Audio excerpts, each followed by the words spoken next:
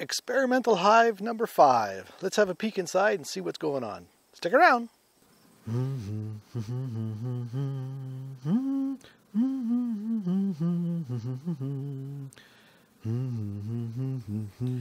Well, alright guys, welcome back. August 12th today, and I have decided to call it quits on the experiment with these side stacking hives. I've already done hive 6 on the other side, and right behind the camera, hive 4.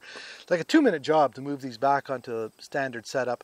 2 or 3 videos back, hive setup 3 was very, very similar to 6. The boxes were side by side, and the bees had to go down and across up. Number 3, the population actually got fairly strong. They weren't doing it. That's not a huge surprise to me. But anyway, I pulled the pin on that. 6, they never really even got a chance to get built up that strong because I'd taken a nuke or 2 out of there. 4 and 5, they were actually starting. By that I mean I saw 20 bees up there several times in the middle of the afternoon, but they were by no means working, doing anything serious up there. But neither of them really had a big population. This one should have a reasonable population. We're just going to go and do a real quick brood inspection, and then I'm going to set it up.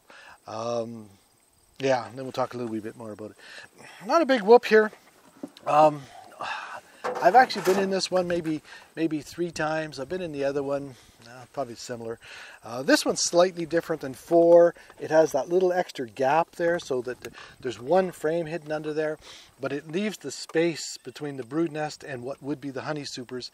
Leaves that space a little bit bigger, allows for more heat, queen pheromone, whatnot going up in there. I'm pretty confident that 4 or 5 will work. I've already dreamed up 2 fairly major modifications, so woodworking videos possibly, guys. I have the smoker going. I haven't given them any smoke yet. We'll see.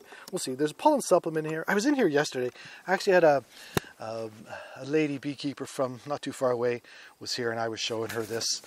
She has some issues lifting honey supers, so she's pretty keen to see if this works.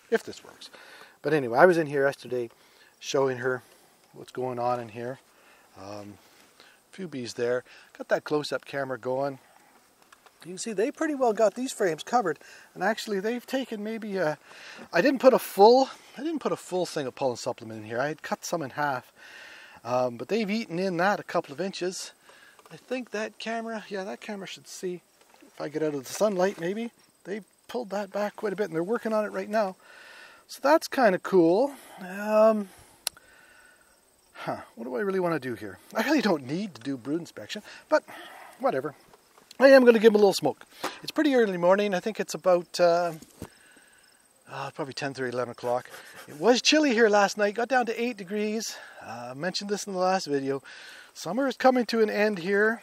I'm just going to give them a little wee bit across the top just to push them down. Don't give them too much. Just get them off that pollen sub. And just get them down off the top bars. That's all I want to do. Yeah, I tend to get caught every year. Middle of the day, the temperatures are gorgeous, blue sky. Oh, the weather's gorgeous. It's going to keep on going.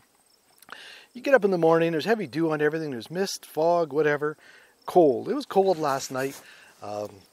It's going to sneak up and it'll be gone. And I want to get these colonies back into their winter configuration, to give them time, if they want to adjust where stuff is and just kind of get themselves sorted out and ready for winter. I want to give them time to do that. I don't want to do this in September and then we get frost and then snow. It happens. So, yeah. I work too slow maybe sometimes, guys. They've already come back up. But yeah, they've eaten quite a bit of... Hopefully that's in that camera. They've eaten quite a bit of that.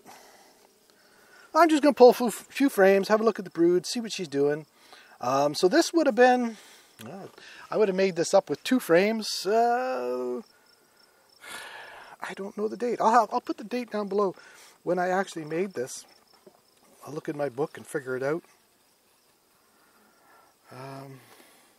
Backside of this frame is actually empty. Here they got some cap stuff, and actually they are putting some nectar into that. So they've got honey out here a little ways. See, they weren't running out of room, so they're not going to go up into that upper box. Another 2 or 3 weeks, I bet you they would, but like I said, I just don't want to take a chance. This one's heavy, so this one's got some... Again, some of these frames I put in here, a lot of nectar there, actually, and cap stuff across the top, and that hole, not completely full, maybe a third. It's more cap stuff here. I'm just going to cover those 2 frames up before those little yellow guys give me grief. Hornets, wasps.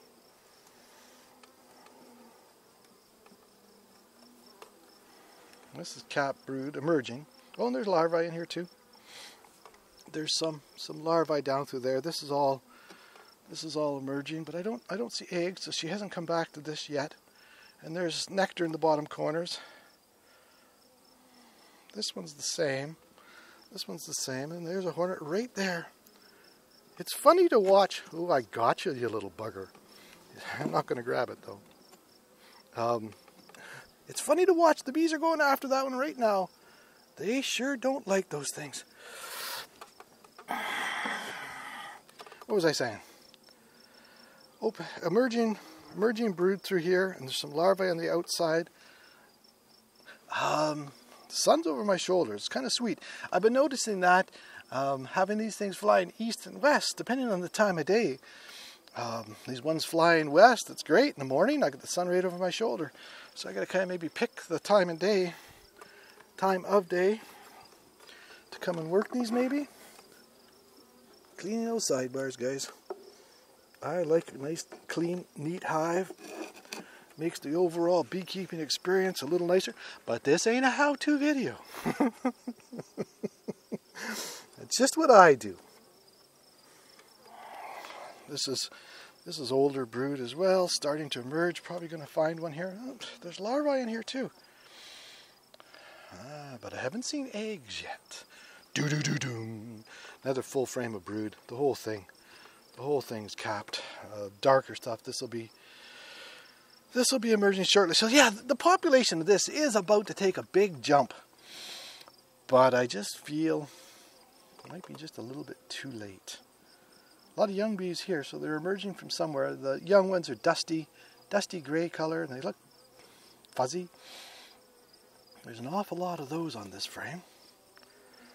I know someday I'm going to buy a really, really good camera, but there's a very young bee right there.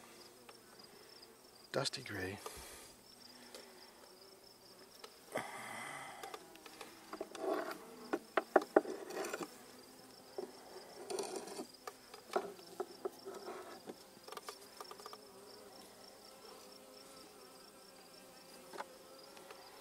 And this is all eggs and young larvae.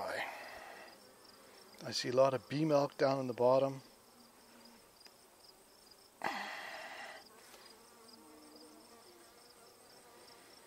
Yeah. This side as well. Yeah. It's all eggs down through there. This whole center section. I see lots of bee milk. Lots of eggs and larvae.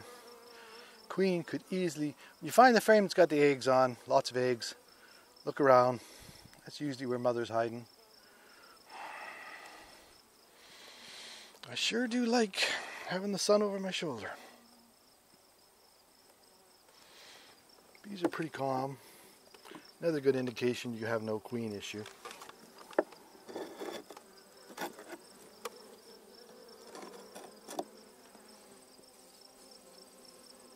Bees are covering that sidebar, so I put the tool and I just push the tool down to slowly to get the bees out of my way.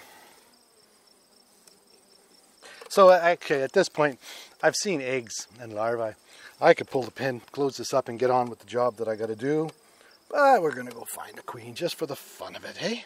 Or try. I say that we won't find her. This is emerging. But she's got this also laid up. They got a queen cup there. Let's just have a peek at that queen. Queen cups, you see them all the time. You don't panic unless there's a larva in it. So I am going to, and even then you don't panic. Ain't gonna do you any good. I'm just gonna blow on the bees right there where my thumb is. There's a cup, and I want to have a good look. And it is, putting the sunlight down there, it is empty. And there's one on the bottom, it's also empty. They always seem to have them. Another frame of cat brood larvae. She laid this up. She laid this up a little while ago. Different age larvae. That sometimes could be considered a problem, I suppose. I don't tend to worry about it too much. With the brand new queen, the books will always tell you that you know you want to see the whole thing all the same age. If you're seeing brood and different age larvae, there could be some health issues there, and they've detected a problem in that cell and pulled it out, and she's had to come back. But then you read other books and they say, well, maybe you've got hygienic bees and they're pulling out larvae that are infected with varroa, and therefore you've got different ages. So depends what book you want to read, I guess. I seem to find lots, just had a couple bounce off my hand. They did not sting me, but a couple just bounced up and they bounced off my hand. So telling me to get the hell out of here, but I'm not going to. I'll just give them a little wee bit more smoke. Could be a couple of those little hornets getting in here, and of course that gets them upset. And I've said this before, they know who's at fault. We're going to look at one more frame here, and then we'll leave them alone. This is another light frame. All very, very young larvae. This queen is still laying. It is starting to cool off, but she has not quit. Early for her to quit, but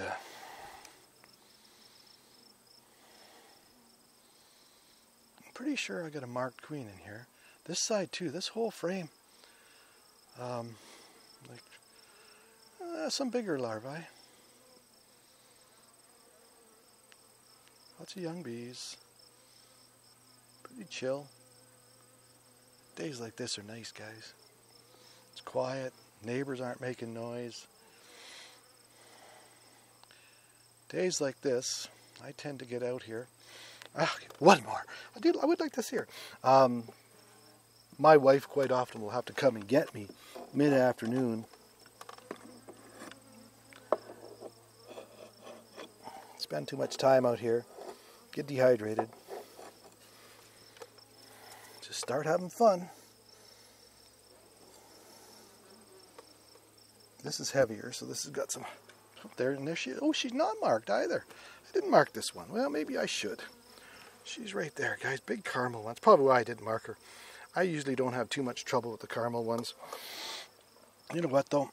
I am going to catch her and mark her. I wasn't at first at the beginning of this season, but yeah, I have been.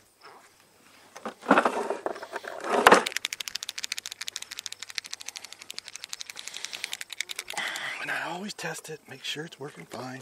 Set it in the shade.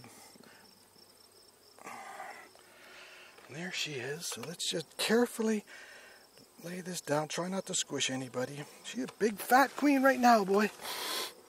Wait till she's kind of walking away from me a little bit. I don't want her to go over.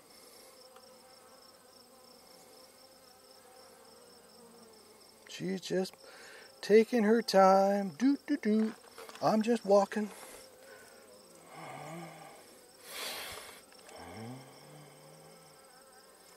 Biggest thing I find when you're going to mark a queen is don't be in a hurry. Keep an eye on her. Watch where she's going. Okay, she's turning. She's sticking her head. She's looking for a place to lay. She's sticking her head in the cells. Someday Santa Claus is going to bring me a really, really good camera that I could get a nice close-up here, but till that happens. Yeah, take my word for it, guys. She's facing my right hand, and I'm right-handed. I could turn way around. Oh, I got a couple stirred up there. Move your hands too fast, and you get a couple bees coming up to see what the hell you're doing. I think she's getting a drink of honey. Got her head in a hole, but her abdomen's not. Maybe she's trying to hide on me. Well, okay, girl. I guess if you want to play like that.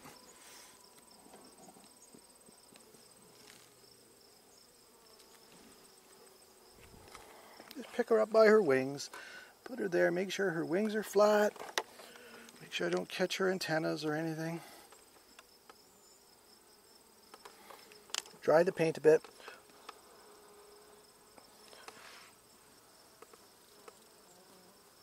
I always like to let her run around on my hand just for a little wee bit. Oops, she's trying to fly. She's back on the frame. Right there. Okay, sweetie pie, back you go. Oh, be careful when she's at the edge. Where'd she go? Did she run around the other side? Yes, she did. She was right on the sidebar. I certainly don't want to be putting the frame back in when she's there. Now she's between this frame and the next one, so I'm going to be very gentle.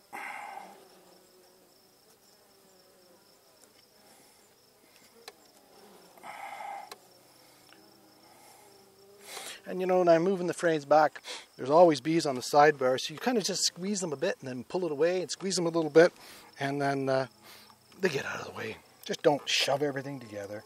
Take your time. In and out a few times. Same thing with this burr comb at the top. You have bees in the way, so you put it in and out. Don't be in a hurry.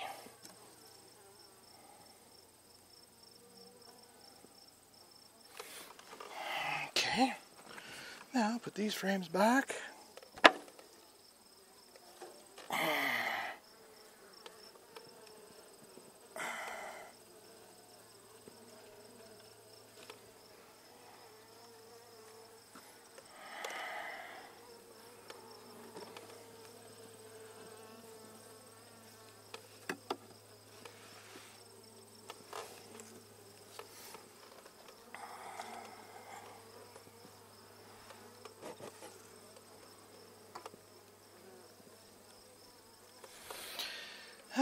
Well, I'm going to set this on here for the moment. A couple bees there, I don't want to squish.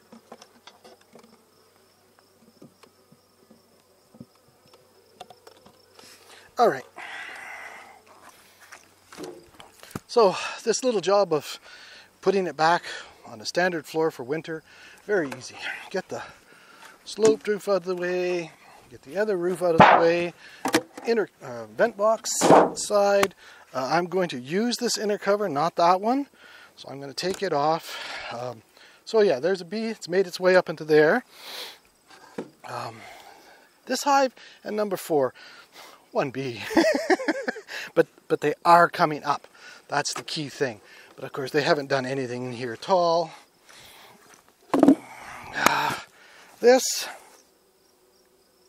Yeah, there's 5 or 6 bees there. They are coming up into here, and I do think, well, how many frames of cap brood were there? That emerges, population is going to be good. Here's one that's come up there. There's one right there. Oh, I should move that camera, eh? There's one.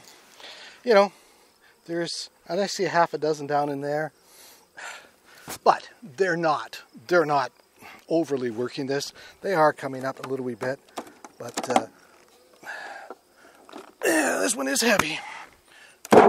So population's about to explode, and they've got, I don't know, 50 pounds of honey already. I think we're going to be just fine here. Take that away. Then take this spacer box off. Yes, I can take this spacer box off.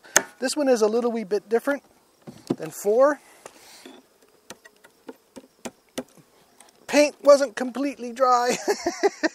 Or it was dry, but I guess it wasn't cured. This is stuck. Stuck good, actually.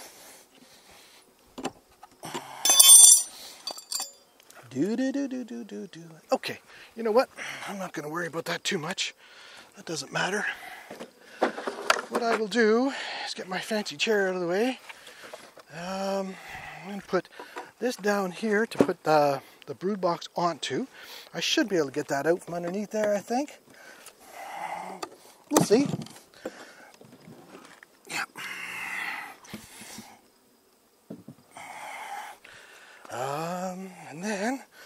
see, I was treating this with the oxalic vapor, burnt my paint. That's one of the changes I'm going to make to this winter. I want to have a screen bottom like this floor. This floor, I take out my sticky board and I put the oxalic vapor tool through there underneath the screen, so I don't have to worry about cooking any of my poor little bees. And yeah. And then also, when I treat with the oxalic vapor, I can check that, check the sticky board to see. I'm just going to have a quick peek at the bottom, see if there's anything here that I need to worry about. And there is not. Put that on there. Nice. Like that. Then we're going to take this half inner cover back off, and I'm just going to lay it in the front for the moment. And then I'm going to take this, my little rain guard, off. And take this. I should give them some more pulling while I'm in here, but I'll be back. Put that on there. Something like that. Those frames forward. And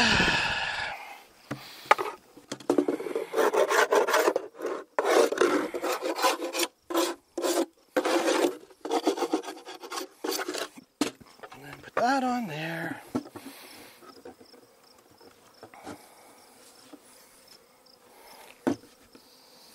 And then ventilation box.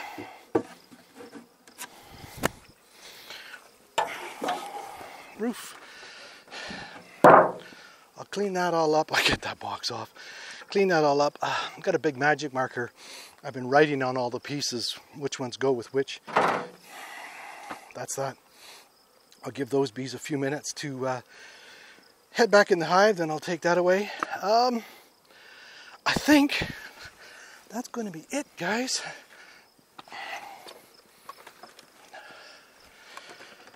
So, like I said, I did 4 and number 6 half an hour ago.